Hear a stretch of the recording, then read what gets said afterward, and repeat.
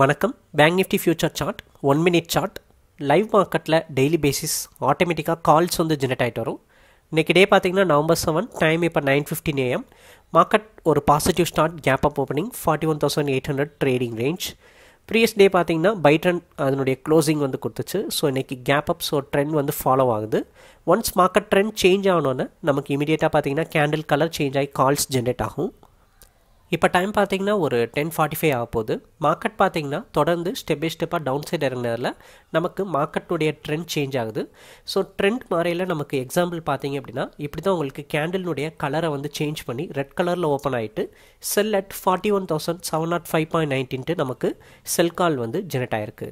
So call generate ஆகும்போது candle colour change ஆகும். Entry point target 1 and 2 stop loss வந்து கிடைக்கும்.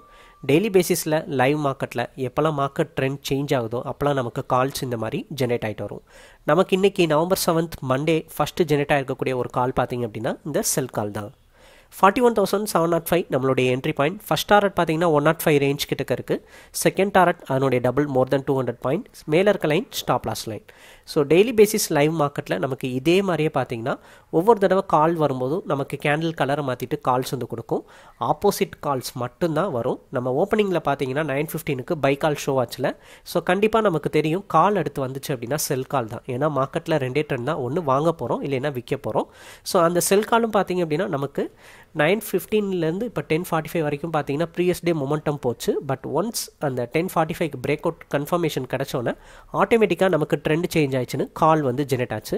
ஜெனரேட் ஆன காலும் ஜஸ்ட் ஒரு 1 மினிட் ஆஃப் கேண்டிலில் பாருங்கள் நமக்கு ஒரு 70% ஆஃப் டார்கெட் வந்து ரீச் கொடுத்துருக்கு. 41,640 வரைக்கும் வந்திருக்கு.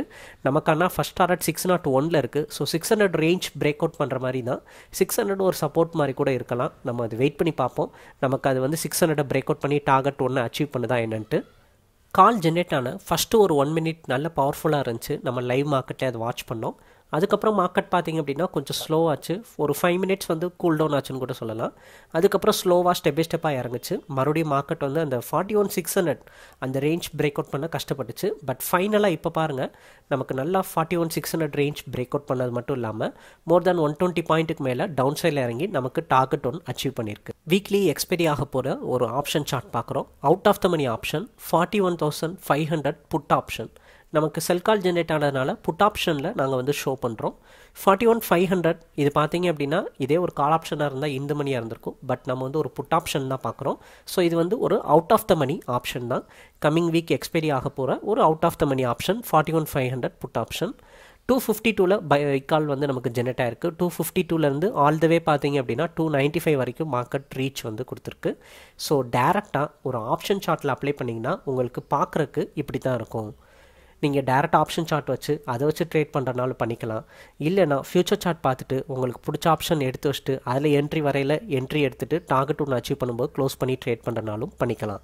இந்த சார்ட்டை உங்களுக்கு எப்படி ட்ரேட் பண்ண தோணுதோ, உங்களுடைய இன்ட்ராடே ட்ரேடிங்க்கு எப்படி இதை ஒரு சப்போர்ட்டிங்காக யூஸ் பண்ண தோணுதோ, ட்ரெண்ட் மட்டும் வச்சு யூஸ் பண்ணுறனாலும் பண்ணிக்க முடியும். உங்களுக்கு இந்த சார்ட் சப்ஸ்கிரைப் பண்ணுற டீட்டெயிலுக்கு வாட்ஸ்அப்பில் ஹைன்னு ஒரு மெசேஜ் அனுப்புங்க, டீட்டெயில் அனுப்புகிறோம். பிடிச்சிருந்தா நீங்கள் சப்ஸ்கிரைப் பண்ணலாம். இது சப்ஸ்கிரைப் பண்ணுற மூலிமா டெய்லி ஜஸ்ட் இந்த வீடியோ ஓப்பன் பண்ணி பார்க்குற மாதிரி சார்ட்டை ஓப்பன் பண்ணி பார்க்க போகிறீங்க. அதில் வர கால்ஸை பார்த்து ட்ரேடிங்ஸ் நீங்கள் பண்ணிக்க போகிறீங்க. தேங்க்யூ.